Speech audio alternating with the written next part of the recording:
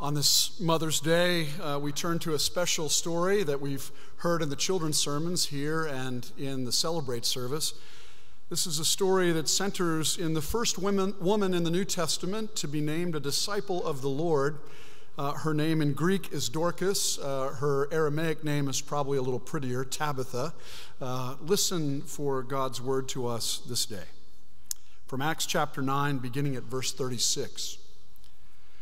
Now in Joppa there was a disciple whose name was Tabitha, which in Greek is Dorcas.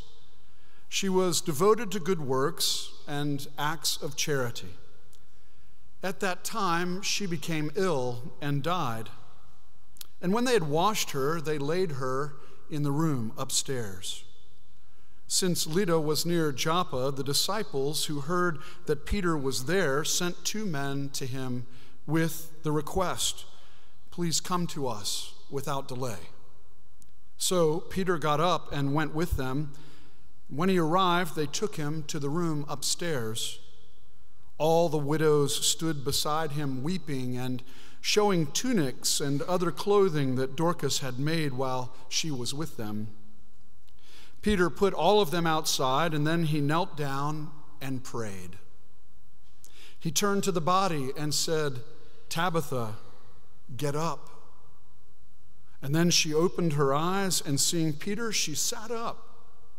He gave her his hand and helped her up. Then, calling the saints and widows, he showed her to be alive. This became known throughout Joppa, and many believed in the Lord. Meanwhile, Peter stayed in Joppa for some time with a certain Simon, a tanner. The word of the Lord. Thanks be to God. Would you pray with me again? Now, Lord, grant that the words of my mouth and the meditations of our hearts might be acceptable in your sight, O Lord, our rock and our Redeemer. Amen. The story is told of a veteran pastor who was making hospital calls, and he went to visit a member of his congregation who was nearing the end of his life. Entering the room, the pastor saw the IVs and the oxygen tubes supporting his breath and monitors that were showing his weakening heart rate, his low blood oxygen rate. The man was not doing well. "Good morning, Bob," the pastor began. After a brief exchange that was shortened by Bob's clear fatigue, he could barely speak, the pastor asked him, "How can I pray for you, Bob?" And Bob gathered himself and he said, "Pray for me to be healed." Well, the pastor thought, okay. And he began his prayer. "O Lord our God, we thank you for the gift of life, and we offer our prayer that if it be your will, our brother Bob might be healed. But if it not be your will, help us embrace whatever may come forth in faith and hope in your steadfast love and ever-guiding providence. Amen." Well, when the pastor looked up, he saw Bob's eyes brightening. The color began returning to his face, and he blinked his eyes, and he kind of rubbed the sleep out of his eyes, and he sat up on the side of his bed and stretched out his arms and got the crick out of his neck and started pulling out the IVs and the breathing tubes, and he jumped out of bed and proclaimed, "I'm healed." And he ran down the hallway, jumping in the air, kicking his heels, "I'm healed, I'm healed." Meanwhile, the pastor slipped out of the room down the stairwell, and as he walked out of the hospital towards his car in the parking lot, he looked to heaven and he said, "Don't you ever do that to me again." We like worlds we can control. Do you think Peter had any of those feelings as he made his way to Joppa? He was called there by grieving disciples mourning the death of their hero, Tabitha. Probably not.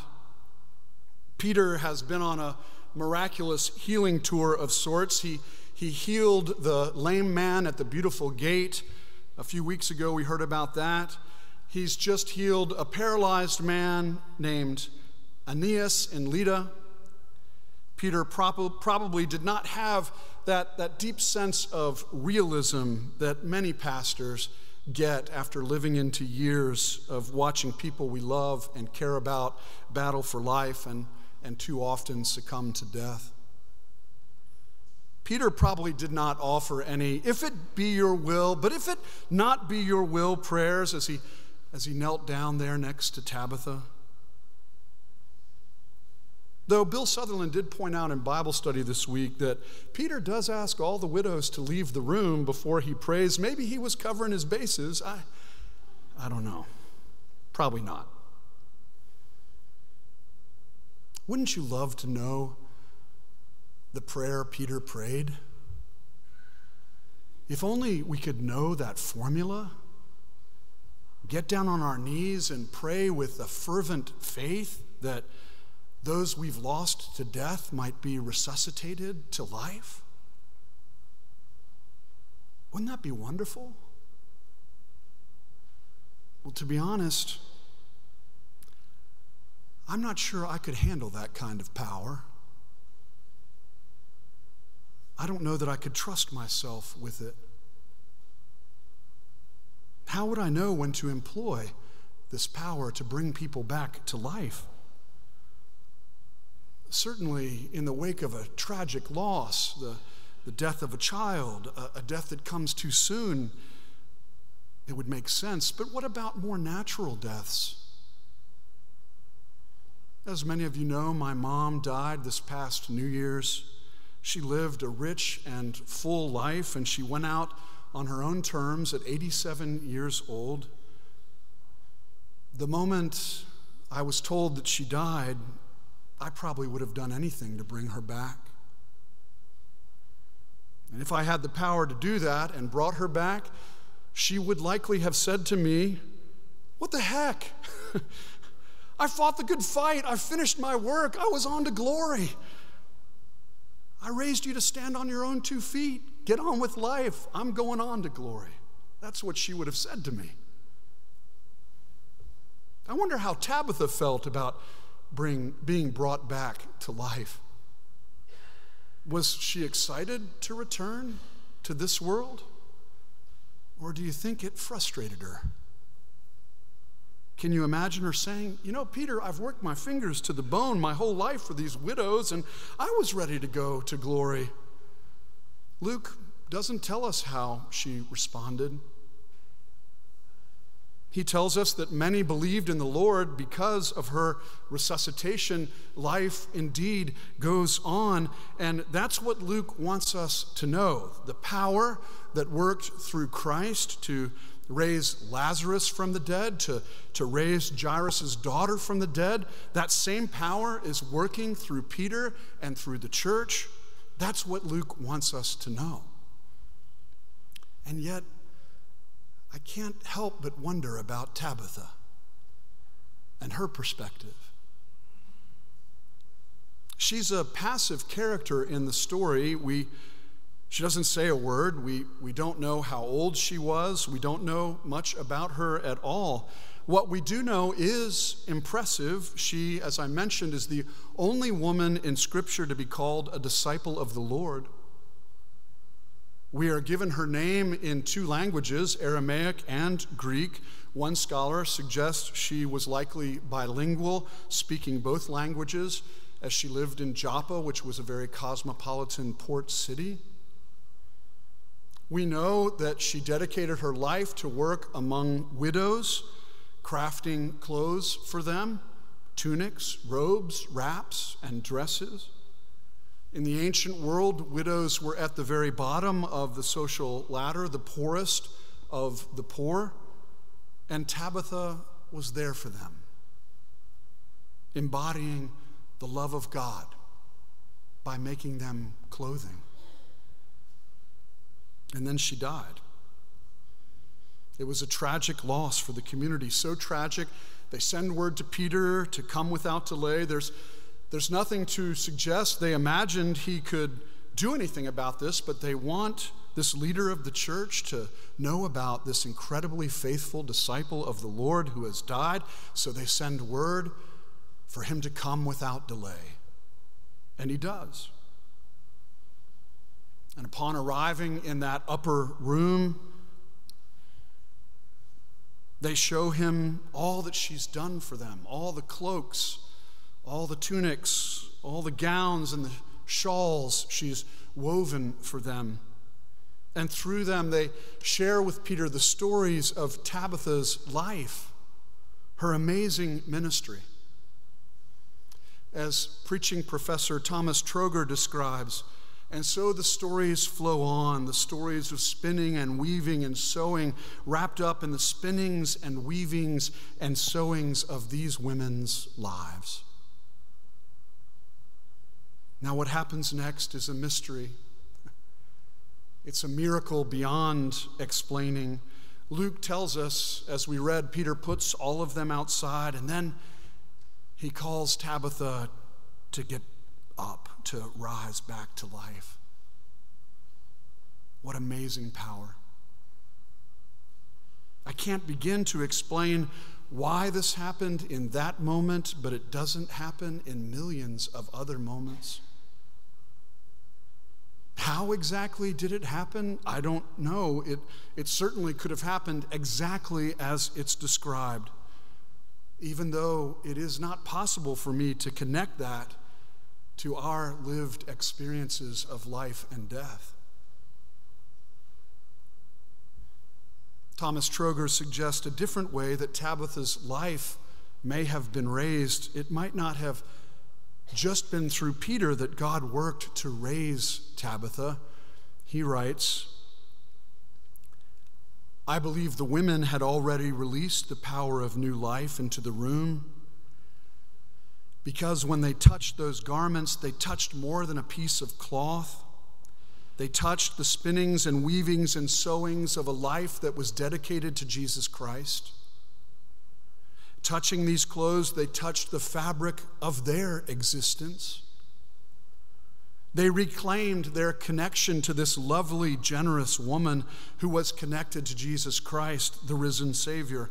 And when the women brought out those stories, brought out the spinnings and the weavings and the sewings of their life together, the risen Christ joined them, the Christ who had lived in Tabitha, the Christ by whose power Peter said, Tabitha, get up.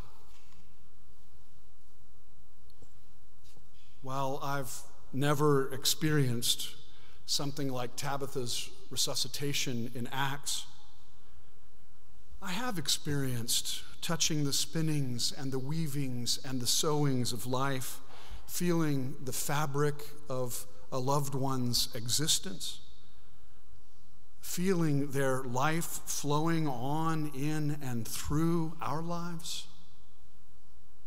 That love, that power for life that is stronger even than death, that is the heart of God's gospel power embodied in Christ Jesus and empowered in and through all of us. I've been feeling that power since my mom's death. She wasn't a seamstress like Tabitha, but she was an artist. And throughout her life as an art teacher with special populations and as an art therapist, she helped people living with cognitive and physical impairments create art and find their own purpose and power through their creations. And she also created a lot of her own art. Every square inch of available wall space in her tiny cottage in the senior living community where she spent her last years was covered with paintings. And much of that art now adorns the walls of our house. This is a painting of bluebonnets in a Texas field she did. It takes me back to a road outside Corsicana, Texas, where we came across this amazing beauty. And she pulled over the car. And we stopped and we got out and we just took it in together. This painting is a family tree of sorts with images from all the churches where our ancestors were baptized and married and buried in southern Germany. If you zoom in, you can see some of them marrying the images of the churches. That's my family tree. This is a family quilt with pictures of her ancestors and her descendants that are painted into the fabric of the canvas. If we zoom in, you can see those. When I touch the brushstrokes of her art, I feel the energy of her life. I feel her presence. And I claim the truth of the gospel that love and life are stronger even than death. That because Christ lives, she lives in glory beyond my comprehension. With the women showing Peter the spinnings and the weavings and the sewings of Tabitha's life, of their life together, I feel the power of the risen Christ that brings her life into the present, even on the other side of death. I feel the power of this miraculous story from Acts. Who are you remembering today? Who are you celebrating? What tunics are you weaving in your own life? What are the spinnings and the weavings and the sewings shaping the fabric of your existence? What will future generations remember when they pull out what you've created? The paintings of your life. You are creating them right now. You will be making them this afternoon wherever you go from this place.